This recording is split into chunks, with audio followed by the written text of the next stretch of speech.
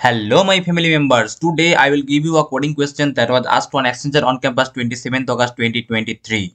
Assume that you are giving the exam and you have only 20 minutes to write the code, right?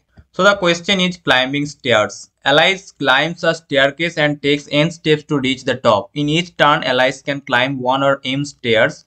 Find the minimum number of climbs to reach the top. Input format is given here. The input consists of a single line.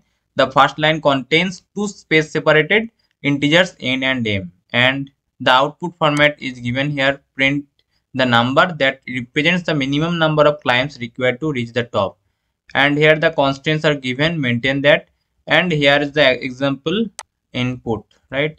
So sample input is given here, 5 and 1, the values of n and m space separated, and the output is 5, right? Explanation is given here. Read that and solve the problem fully by yourself. Today I will not solve the problem because it is actually bad habit to see the problem and copy the problem, right?